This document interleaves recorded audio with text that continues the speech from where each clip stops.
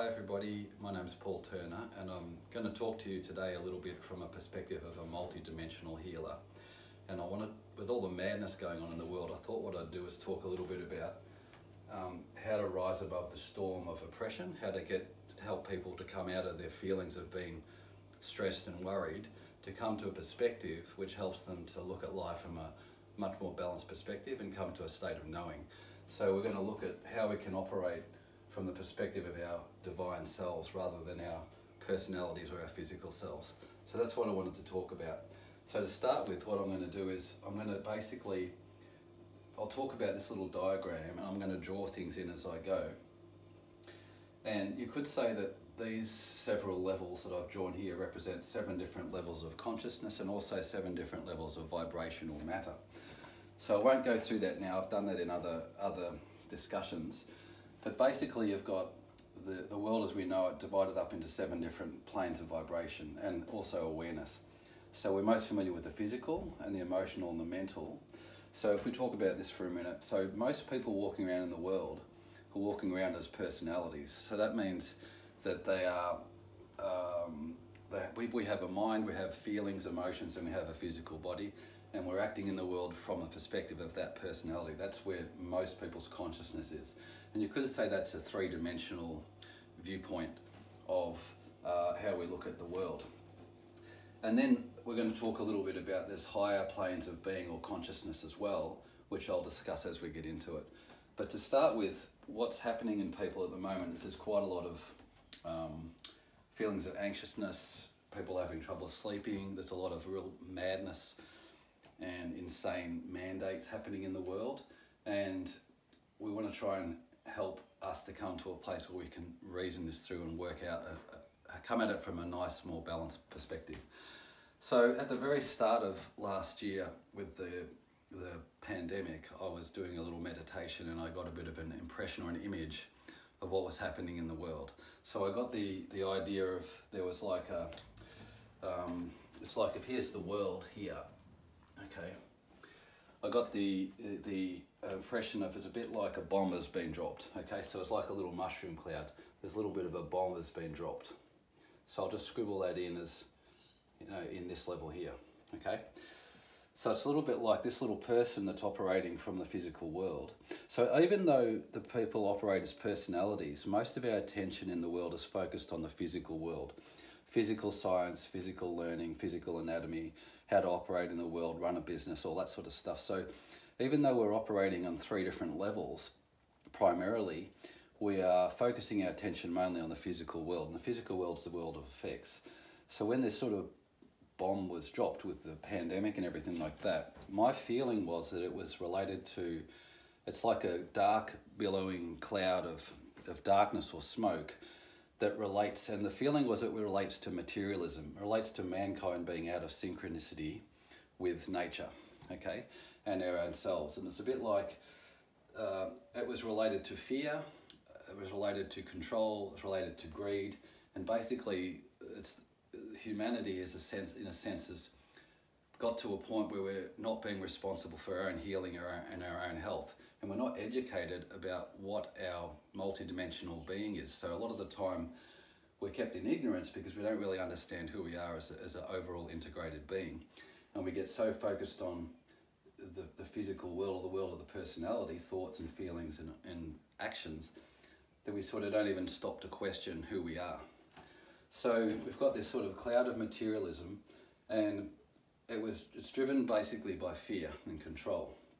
Okay, so that's the real, if you could say, this is the real effect. But even though it's affecting us on a physical level, it's actually starting on what you might call a psychological level. So here we have a psychological cloud, if you like. It's like a storm cloud, okay, in the sky.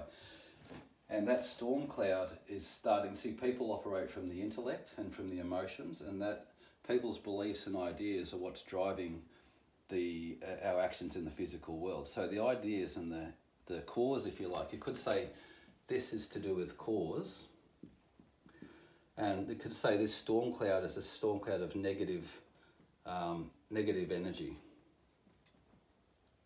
Okay, and then the effect of that energy plays out in the physical world. But the image I got was like a storm cloud, more on a physical level. And this is physical man stuck in the cloud. And the natural tendency of humanity is to try and run away from the fear. So they try to get away. So a lot of people, for example, are thinking, oh, everything's gone mad. We want to try and get out of Victoria, for example. But the trouble is that cloud in my imagery, it's like here's the world and here's the energy around the world. The storm cloud is going around the world everywhere. It's everywhere. So you can try and run away from the, you know, the bomb being dropped, but it doesn't matter where you go, you're still going to be stuck in the cloud. Okay, you're still going to be stuck wherever you go because it's happening all around the world. And if you're stuck in the cloud of fear, it just keeps your consciousness down low, keeps you stuck in the muck, so to speak. Okay, so what the solution is, then I asked for a solution. Okay, I said, well, if everyone's stuck in this, how do we get out of it? And in my imagery, I got the impression of, let's say, I'll draw it up here. I got the impression of like a sun up here, okay, a bright sun. So there's 7 planes to our system. This is the physical plane. This is more finer, subtle, more higher state of vibration. This is more dense. The physical is the densest and lowest, and the divine is the highest. So I got the impression in my little symbolic imagery of a sun, a vibrant sun on the highest plane of our system that we need to be aware of for the moment. And I thought, well, how's that going to help? But if you imagine there's a bomb being dropped here, if you actually become aware of that sun, it's like you're lifting your consciousness out of the physical effect through the psychological storm cloud, and it's like raising above the clouds to connect with the sun. Okay, so if you as I'm talking this through, just visualize for me, if you like, this beautiful bright sun way above the storm clouds. And that reminds me of a little channeling I watched not that long ago. I think it was a channeling of Jesus speaking. And he used an analogy that there's 2 ways people can escape the storm. So this is the storm clouds happening in a personality level. And you can imagine like a storm raging and the seas are rising and people are running around and buildings are getting collapsed and there's disaster everywhere. If your consciousness is stuck in that storm, it's going to be quite horrific. But he said there's 2 ways to escape the storm. One is you rise above. It's like if you're an aeroplane and you fly above the clouds. If you imagine looking back down the world from up high, where it's really bright and it's sunny and you can see the sun shining on the top of the clouds. And that sun, and when you're above the clouds and you look back through the clouds at the world below, you can see the storms and you can see them happening, but you're not caught in them. You rise above them. So when you rise above, it lifts your consciousness to a higher state of vibration. And just thinking about that, if you think of a sun shining high above all the stress, it's somewhat relieving just to think about it or meditate on it, okay? But sometimes, and a lot of people might be finding this, that a lot of like people who are trying to help people and light workers and trying to help lift the consciousness of the planet, we're getting a little bit sucked into this psychological manipulation and game that's been played upon us, okay? And that's trying to push our energies down to keep us underneath the cloud. So I was talking to a friend earlier and she was saying that she's been trying to meditate to lift the awareness up, to connect with the source, okay? To connect with that light.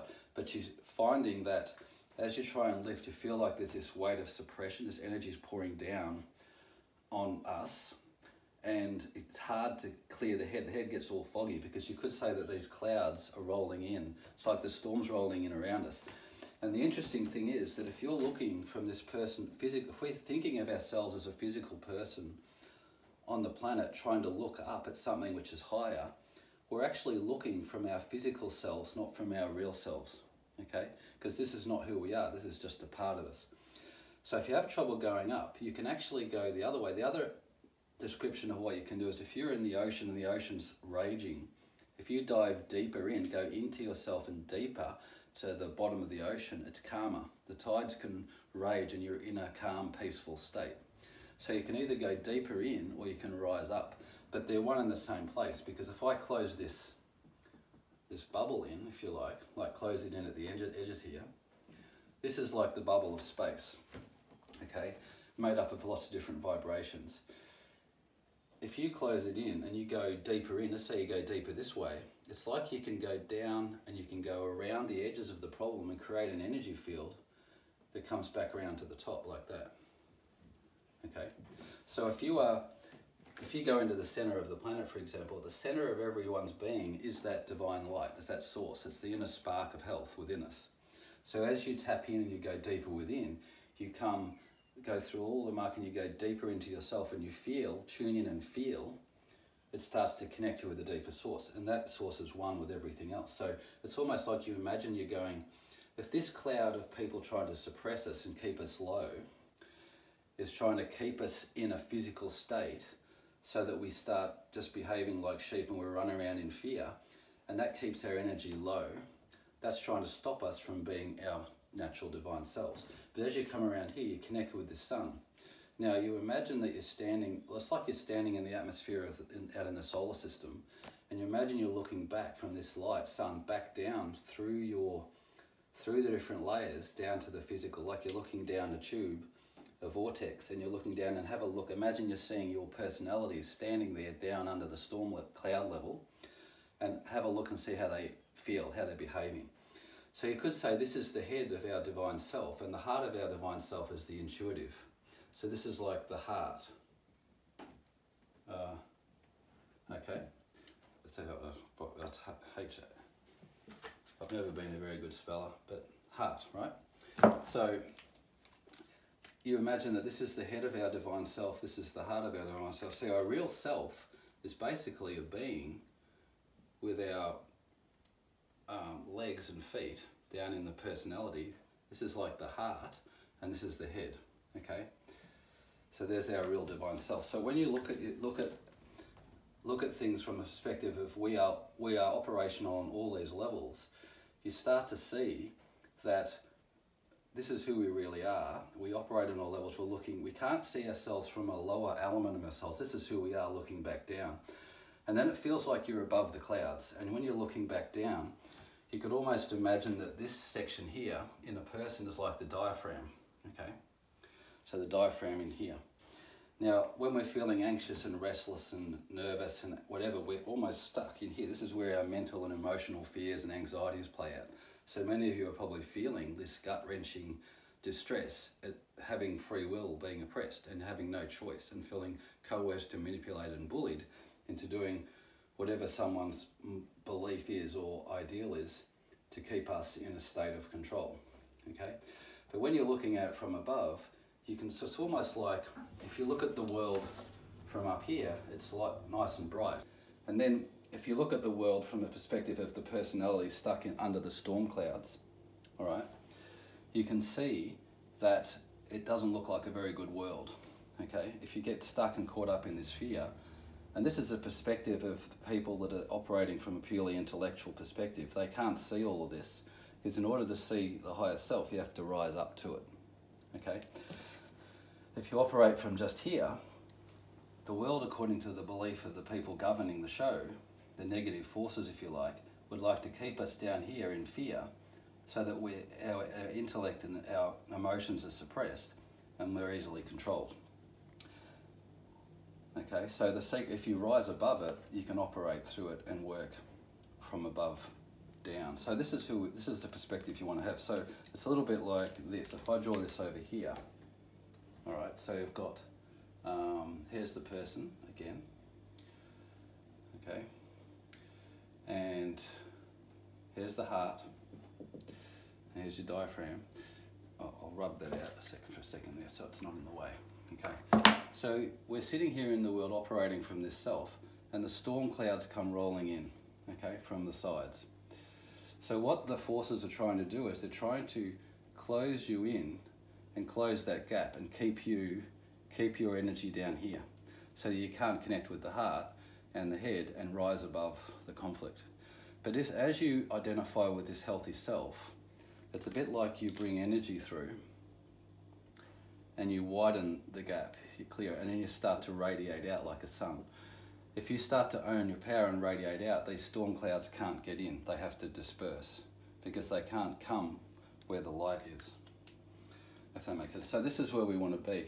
And the reason a lot of us are feeling suppressed a little bit is because there's this, every time there's new mandates, a new level of restrictions and a new level of, you could say, taking away our free will, they're coming down heavily on the cycle. They're playing a psychological warfare, trying to keep you in a state of fear and to start, and it's almost like they're telling us what to do so that the future we have is the one they're telling us we're going to have, okay? But that's not the reality. It's good to notice that, but you want to operate from the reality of a higher perspective where you're staying in tune, you're plugging into the heart. So I think what humanity is going through is humanity is going through a wake-up period where we're moving from a three-dimensional awareness where we're stuck in conflict and drama and difficulty. This is all the illusion.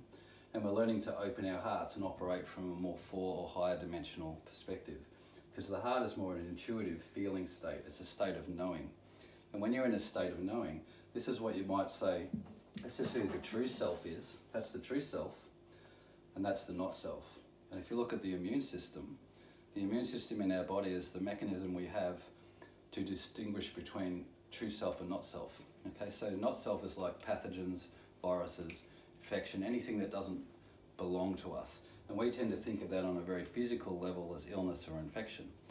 But that will apply psychologically as well, because if we're allowing ourselves to be psychologically manipulated and abused by other people, we're allowing pathogens into our psychological atmosphere.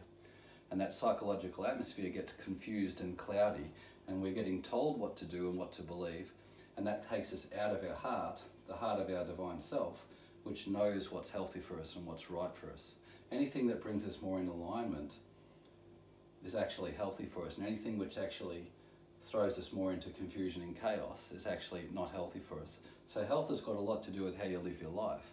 So you have to be spiritually, psychologically, energetically and physically in synchronicity and everything balanced. And if you are in balance, you'll be in sync with this. You'll have a good sense of identity. When negative forces try to impact on our real self, whether it's psychological, energetic or physical, you can say, hang on, this is not me. This is something interfering with me, because if I allow that in, that creates dis-ease, okay? And that dis-ease is, we feel it as dis-ease. It's not easy anymore. We're in a state of distress or dis-ease or dysfunction or illness, okay? So that's the idea. And so the mandates that are being given and then the treatments we're being told to take, what I'm finding in patients, for example, is it's actually keeping your energies low. It actually interferes with your mechanism, which stops us from tuning back into our heart and operating from a higher perspective. What else can I say about that?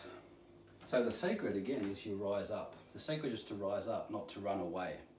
Okay, so we can't run away. We're not going to be able to escape. I got told the message at the start.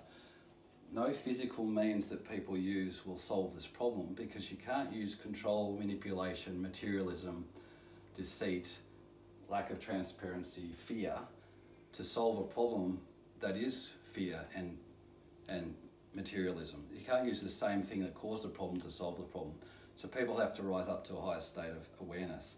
In this state of divine self, it's a bit like as you tune into it, it parts the clouds, okay?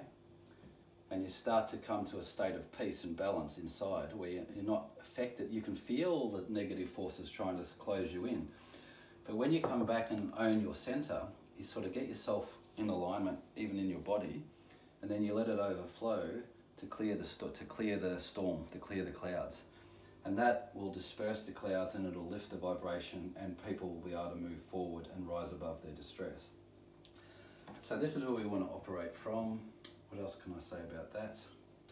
All right, so the point here is that we're really in a battle between empowering and trusting ourselves and trusting our intuition and trusting our feeling, putting in sustainable things in the world or projects in the world which actually benefit one another.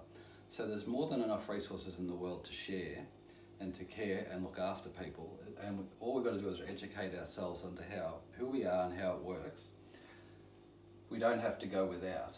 We want a win-win philosophy. So when you're making decisions, the end point of this is when you're making a decision about anything, you want to make sure that you're not operating from this below the clouds, from a perspective where you're stuck in the difficulty. Think of this as a white rope dangling into the darkness, okay? When you find that connection, either by rising up or going deeper and around, it's like you're holding onto the rope. Now, as you start to climb the rope, so here's a little person climbing the rope, if you like, okay? As you're starting to climb the rope, you're starting to lift yourself out of the darkness and above the cloud line into the light, okay? Now, these forces that are trying to operate, this is like the mental and emotional atmosphere of the planet. And a lot of the medicines and toxins we're using in medicine, like in modern day medicine, I call this the bucket of the personality. Okay, so you've got a bucket with 3 different layers, and we've got a lot of gunk in there. There's health in there and there's muck in there, okay? So when you go and see a medical doctor and they find you that you're chemically or hormonally out of balance, they'll give you a medication to keep you balanced within that conflict. So in a sense, you could look at it psychologically like that. They're not really healing you, because healing happens when it's like you find the hose of health. There's a hose of health, the light, and you pour in pure water, and that means the muck will come up and out. So as you allow your conflicts to come out of the bucket, you'll start to, if you pour more health in the bucket and practice healthy lifestyle choices, eat better, exercise, look after one another, it's about healthy relationships. That's the secret to life. You're starting to pour healing in, but the crap that we've accumulated over the years from old traumas, past abuses, psychological reaction to life situations and events, that starts to come up. So when difficult things start to come up to the consciousness, comes up to the brain, the consciousness and the mind, and no one wants to feel discomfort or uneasy or painful, so they feel this uneasiness coming up and they think, I don't like that, so they then try and suppress it and push it back under so they can go on believing that they're okay.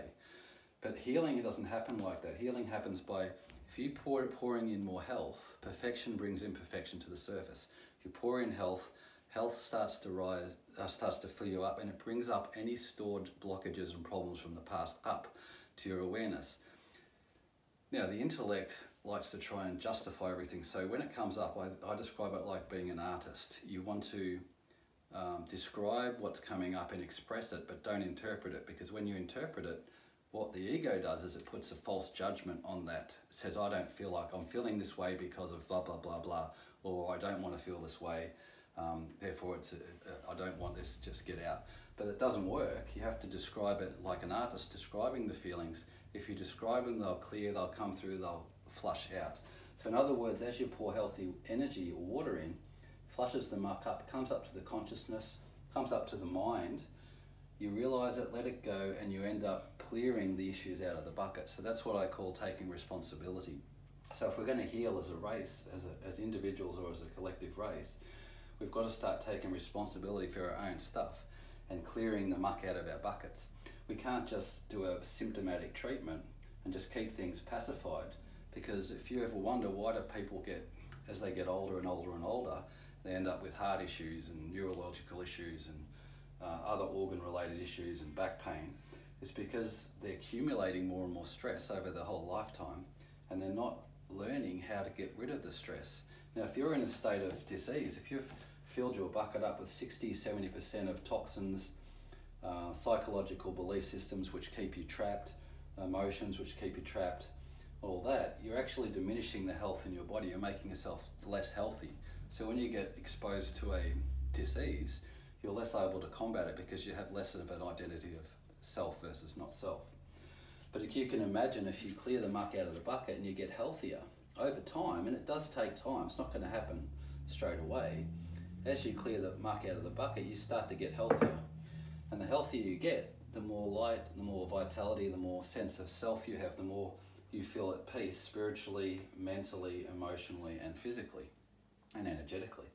That means you're going to have a healthy system, and your healthy system will combat illness to a far greater and more beneficial way than any medicine will do. Medicines just keep you in a balanced state for a certain amount of time.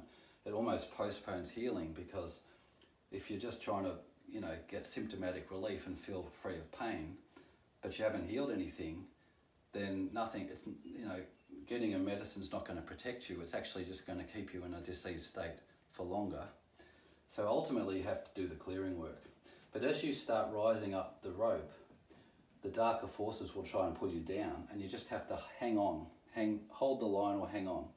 And as you start to get clearer and clearer, you rise above it, you get higher and higher, okay? And you get to the point where you're operating above the conflict, and you can see more clearly what's happening. And because you can see more clearly what's happening, you can combat it to disperse the clouds.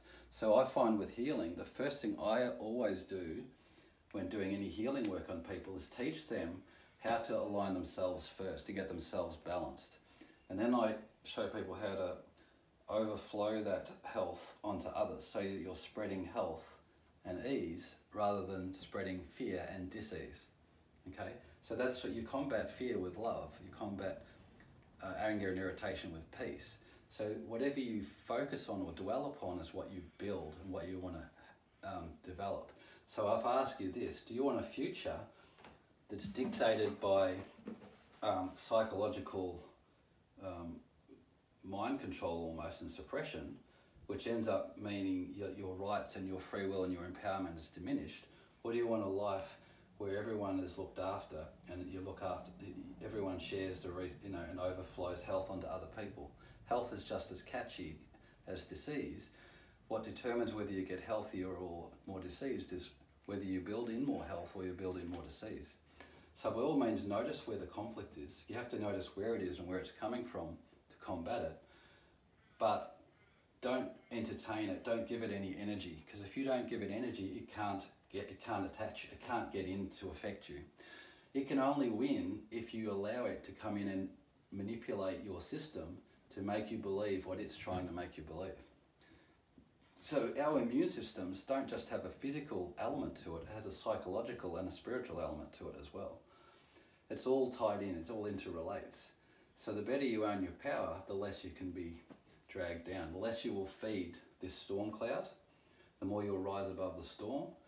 And even if you get infection, you know, like a bug or a virus or a bacteria or a cold, you will flush it out and clear very quickly because your system's more or less healthy. You've got high percentage of health in your system than disease.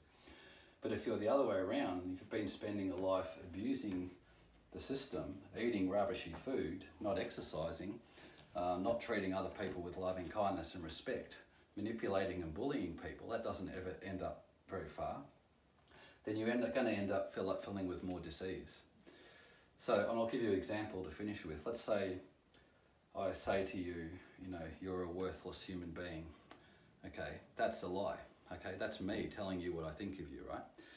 But because it's a lie, and if I keep telling people that, you're worthless, you're worthless, you're worthless, I'm separating. Eventually, someone's going to come along and probably slap me around, give me a big wake-up call, and I'm going to end up in conflict because I'm not treating others with loving kindness and respect. But if I say that to you and you say, that's not who I am, I'm a loving, kind, supporting person, then you're owning your power. You're saying, that's not me. You don't take it on board. It's just an opinion. And therefore you don't lose your power. But if you said, oh, maybe I am worthless and I am useless, then what you're doing is you're taking on someone else's belief about you, and you will get diseased because you're not owning your power. You're actually taking on someone's faulty mental, it's like a mental virus that's plugged into your system and then made you believe that you're worthless, when in actual fact that's not the reality, because in reality we're all divine beings, all interconnected, and the whole goal and purpose of life is to relate to others with loving kindness. And if you go to any yoga book or any philosophy book or any book by any wise teacher or master or whoever, they'll always teach you basically purify yourself first, get yourself in alignment, and then relate to others in a healthy way. So it's all about either how do you learn to heal yourself, and how do you overflow that and relate to others. And as you do that and master life's challenges, you become more aware, more conscious, more empowered, and you know, because you're in your heart, you know, because you can feel it, what is good for you and what isn't. So if I go and eat rubbish, because I'm aware of it, I can just think about the food and see if it's going to help me or hinder me. And if I think about something and it makes my system feel more confined and more restricted, and that's actually adding to the problem. If if I think about something which is good for me, food or emotions or thoughts or healthy philosophies, it actually helps to empower, it helps to connect and relate everything and everything to expand. So I'll leave you with that idea. But when you're meditating, try not to look from these lower elements. Try and imagine you're already perfect, you're already healthy, you're already in sync, and you're looking back down at your personalities, which is just your vehicle. Here's the head, here's the heart, and the personality is the vehicle that we're operating through life in. And you start to clear it and then overflow it onto others. Spread the health, not the disease. Anyway, I hope that's given you some food for thought. I'll leave it there.